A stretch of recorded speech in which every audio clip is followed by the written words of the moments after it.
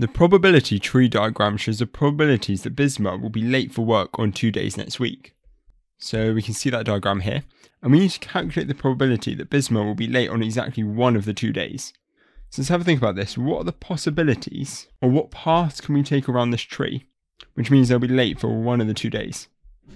Well, we can take this path, we can say they're late on the first day and not late on the second day, or they're not late on the first day and late on the second day. So when we're working with probability, we need to think that and is multiply and or is add. That will become clear in a minute. So we said they could be late on the first day and not late on the second day. So that's going to be 0.07. We're going to multiply because it's and 0.98. So they're going to be late on the Monday and not late on the Tuesday. Great. Now that's one possibility. Or they can be not late on the Monday, so 0.93, and late on the Tuesday, so 0.11. So now we have to work out what this is. So because this is a calculator paper, we can just pop it into the calculator, giving us 0.1709. And that's our final probability. So we get our first mark for doing either of these products. So let's say this one here.